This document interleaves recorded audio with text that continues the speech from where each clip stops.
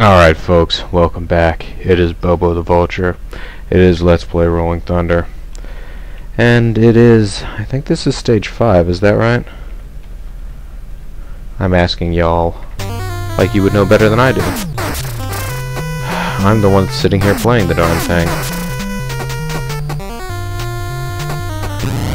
Oh.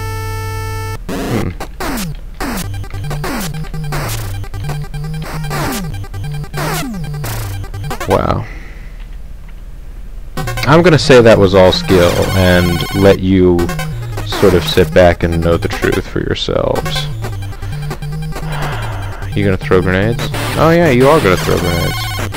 Oh, look at I love how that phantom, ghost ninja clansman just sort of was like, I see this guy is dead and floating in the air, I'm gonna punch the hell out of him. That is the determination that makes the ninja clan. Not like the Foot Clan, not to be confused with, like, the Foot Clan. Wow. This game is all about, like, putting characters and making them appear, like, 2 inches away from your face. And that being your main warning that, hey, there are enemies around. Yeah, why don't you jump high in the air there, crazy ninja man.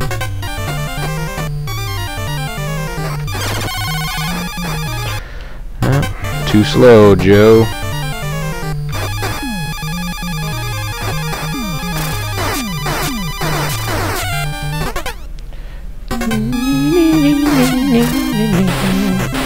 Oh, this is ridiculous. Check this out. So I try and jump up there, yeah. I get hit.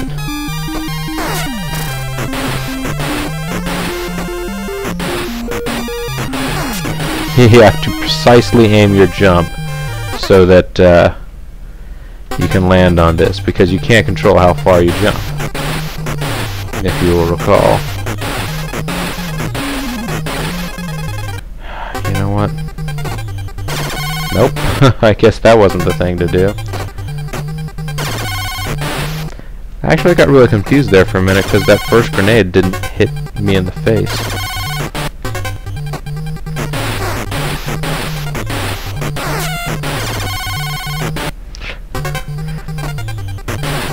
I honestly don't know what to do in this scenario.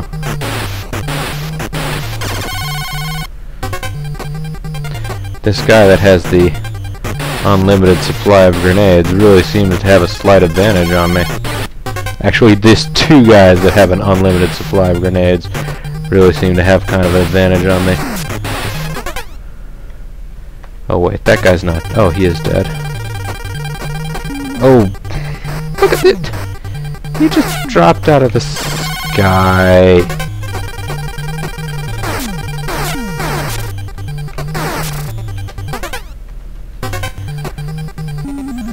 No.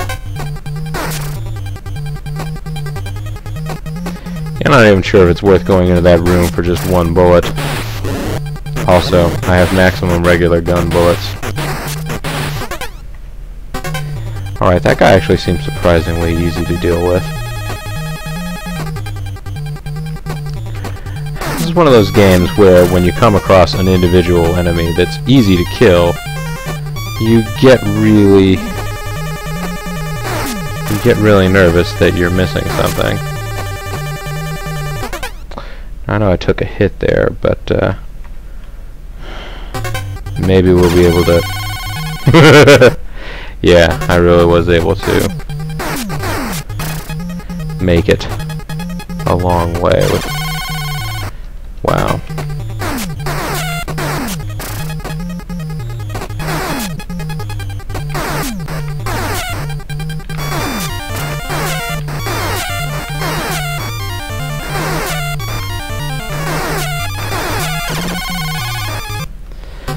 I was just gonna sit there and use an oh yeah, I forgot about that guy. You know what? Now that we've accomplished that, let's...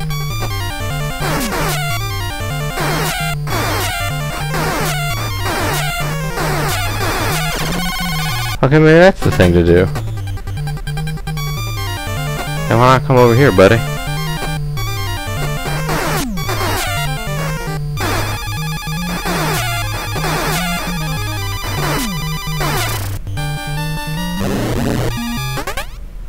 Huh, that went surprisingly... Whoa! That went surprisingly whoa.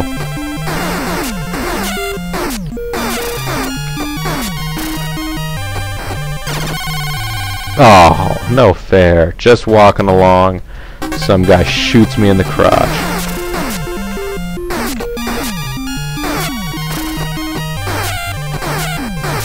How can you ever be ready for the bullet coming straight at your crotch? I mean, I've heard of a bullet having my name on it. But really, straight on for my... See, but... And trolls. And crotch bullets.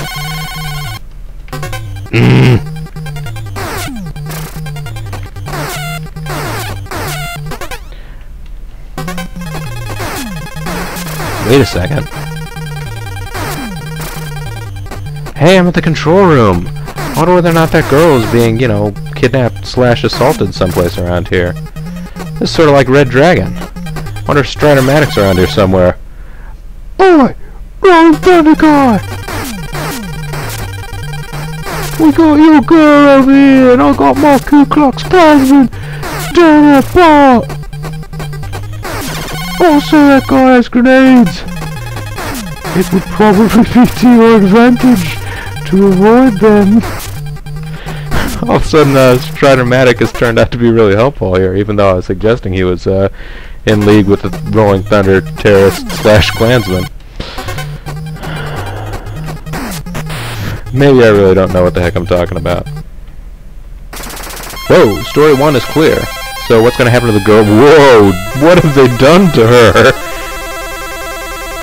Oh, I see. It's that guy down there that's busting a move. Well, folks, I guess next time we are going to start on story 2. So, story 1, what was the moral of the story? Pretty much, don't trust Klansmen. They will kidnap women and do things. Anyhow, yeah, creepy. I'm Bobo the Vulture. This is Let's Play Rolling Thunder. Thanks very much for watching. Bye-bye.